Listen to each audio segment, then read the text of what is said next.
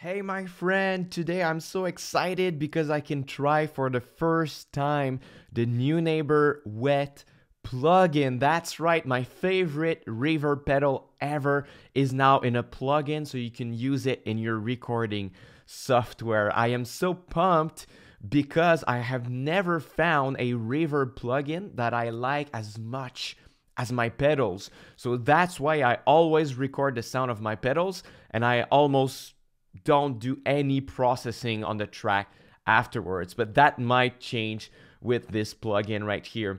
So in my software, I have recorded a small, just a stereo track with nothing, no effect, no pedals used, and it sounds like this.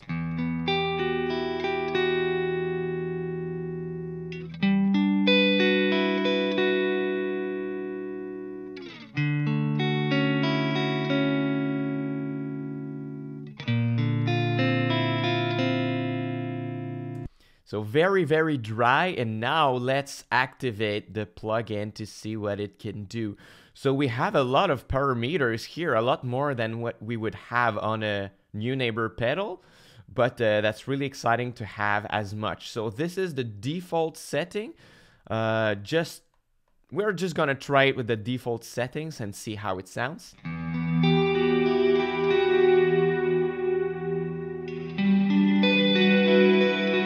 Yes, that's already so good.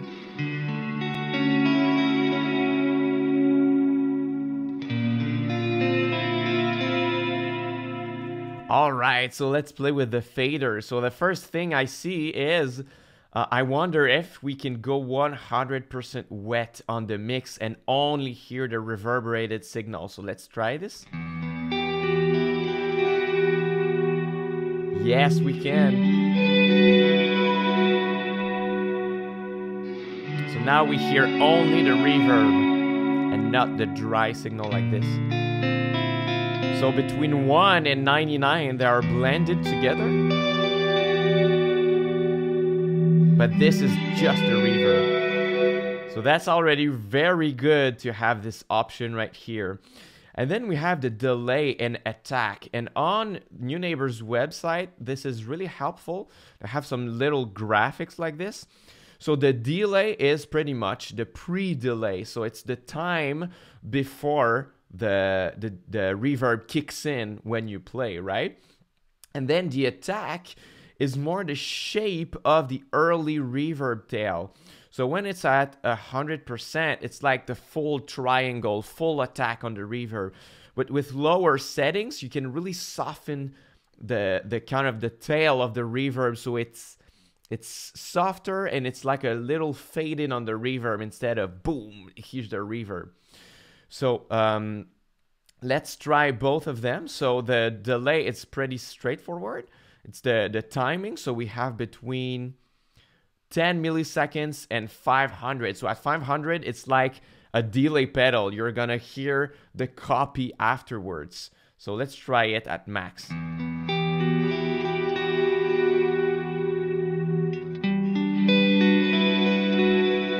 It's like a delay pedal, but it's a reverb instead. And at 10, pretty instantaneous. And then you can go in between.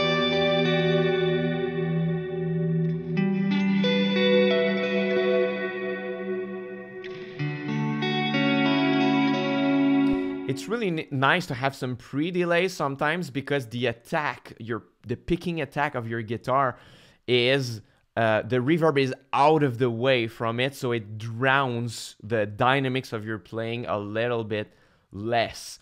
Of course, now you can go way farther and it sounds more like a delay, but between 10 and 50, 60, these could be great settings. And now the attack, when it's 100%, like I said, it's the full triangle, and it really softens it when it's lower settings. So let's try this.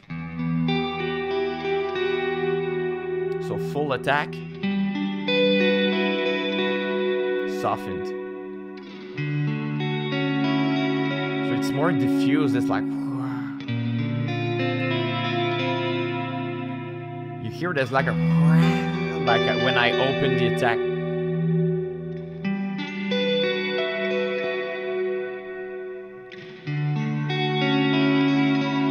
It's more aggressive with the attack here. So the default was 75, which I liked really much.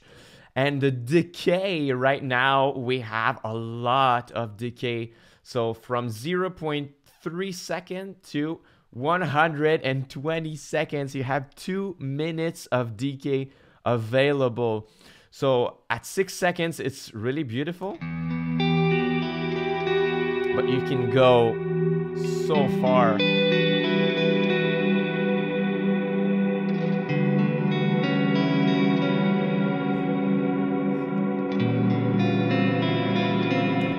Oh my god, that's too much. That's more than you could ever need, but it's just really nice to have the option. Now it sounds more like a horror movie soundtrack with all the resonance. But let's say that you have a very, very simple chord progression that stays in your key, because right now my chord progression takes chords a little bit out of the key, so that's why the resonance sounded a bit weird with the decay. But let's say you have 4 chords all in your key, standard chords. This is just the decay just gonna congeal all the notes into a big cluster, but a good cluster of notes, because they all belong to your scale. So that could be something great to really push the limits of the decay. But for now, we're gonna keep a good level of it. And then you have the EQs and filter and damping available, which you can really carve the tone that you want on your reverb. So the filter is pretty straightforward. It's like which frequencies you allow your reverb to ring in. So most of the times it's a good idea to add a high pass filter and filter a little bit of the very, very lows, which are most of the times for bass or bass drum and the really bass frequencies that the guitar doesn't shine a lot on it. So it's nice to filter some of them for your reverbs. And you can filter some of the highs too, so it's smoother a little bit. So the default sounds like this, but I'm gonna play a little bit with it. So now let's say I want a very low reverb sound. With 100% mix, you're gonna hear it even better. So now I can shape the low frequencies. Let's try some highs.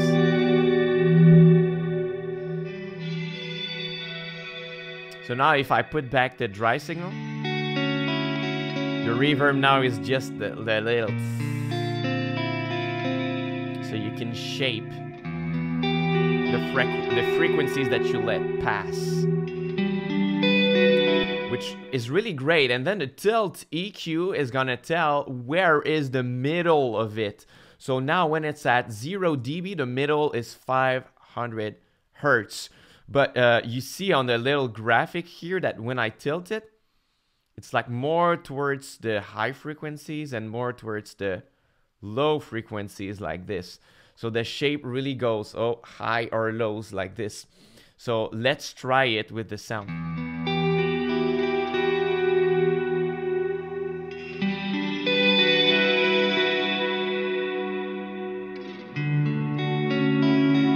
So you can really put some emphasis on which one. And in conjunction with the filter, you can really find that sweet spot frequency to let your guitar tone shine with the reverb. And that's not it. You have the damping controls here. Because in a real room, a real environment, the air absorbs the higher frequencies a lot faster than the low frequencies. That's why in a home studio or any studio, it's a good practice to have some bass traps in the corner, because the low frequencies are going to rumble in the corners while the high frequencies are evaporated quicker. So the damping is kind of to replicate this natural feel. So here we have a 3 decibels of damping on a 10K hertz frequency, which is the most natural you can have. but you can decide that you're gonna damp some lower or higher frequencies and at more decibels or less.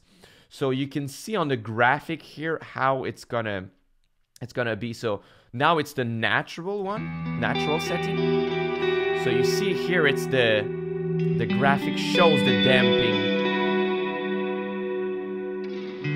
You see the diffusion that gradually fades like this. This is more natural. And then you can damp some lower frequencies if you want. Or higher. You can go extreme. Because if you go no damping, let's look at the graphic. It's all very even. Like it diffuses evenly and fades evenly. But with the damping, it's like more, it comes in a box.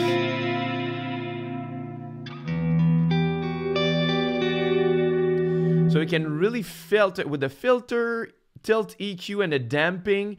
You have all that you need to really carve the tone that you want for your reverb. But I think that the default settings that they've put, the tilt EQ at the middle, 200 high pass, like 10K or 9K low pass, and then a damping of 3 dBs at 10K.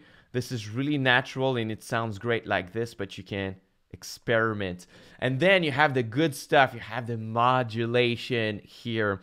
So I find that Neunaber reverbs are always very musical when it comes to the depth of the reverb, the modulation. So everything is kind of a sweet spot in it. And when you see the rate of the modulation, it's like between 0.5 and 2. So it's nothing too crazy on the rate here. So it always stays musical. And then the pitch is in cents. So the cents are just fractions of tones. So at 1 cent, it's very subtle, and it's more prominent at 8 cents. So let's try at 4 cents and a really slow rate. You really hear it when there's more. So now it's more flat.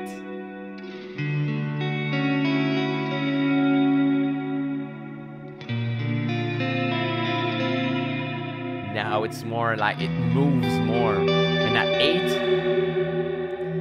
you have more of the curve. And now you can play with the speed. But even at the maximum right now, I find this is pretty musical. But I like really low speeds. Maybe 3-4 cents is really good. And then you have different kinds of LFOs. So from what I understand, there are so many more parameters on the modulation, but they'd rather give us different LFOs so that it's each a different sweet spot on the modulation, and we just have to control the speed and the pitch, which is really great. So I'm gonna put a higher pitch so we can really hear the difference between all of them.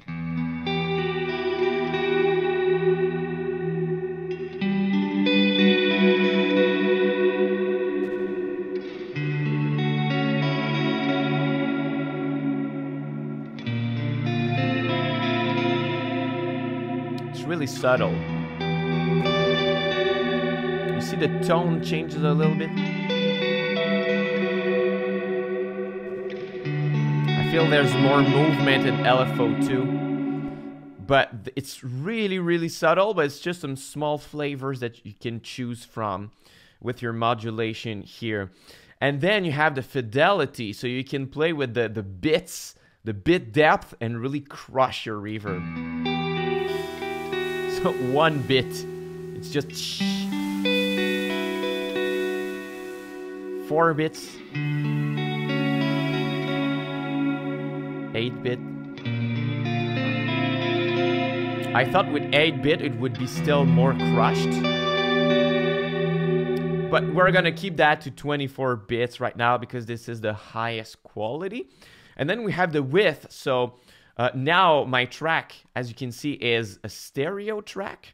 on left and right, but I can decide to go back to mono at 0%, 100 in stereo, and you can go up to 150%. So it's an exaggerated stereo effect like this. So let's go back and forth. So this is the standard stereo reverb.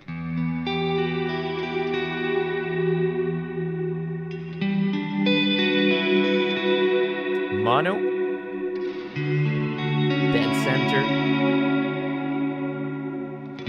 We like a spread, don't we? So back at stereo. And then exaggerated.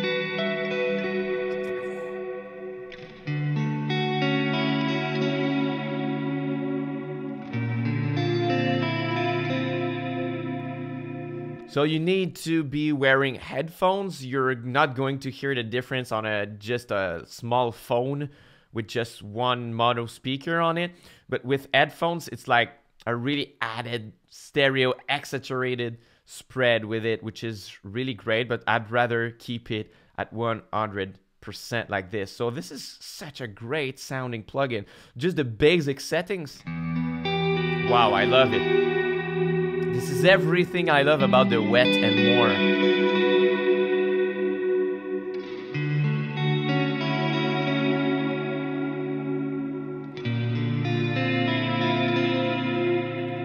So yeah, that's an outstanding plugin. Good job by Neunaber. Once again, you've done a fantastic job to create the best reverbs ever. And if you are interested to learn more and get that plugin yourself in your software, you can click on the first link in the description box to go to Neunaber's website. Full disclosure, this is an affiliate link. I am an affiliate for Neunaber. I've used their pedals for many, many years, and they are the best. It's the best reverb algorithm ever. So I'm happy to promote their products. So full disclosure, it's an affiliate link. I would get a small percentage of the sale if you get the plugin at no extra cost to you. So if you want to encourage me and the good people at Neunaber, you can click on the first link in the description box and get your own copy of this beautiful plugin. So thank you very much for watching. If you have some questions, use the comment section, and until next time, au revoir.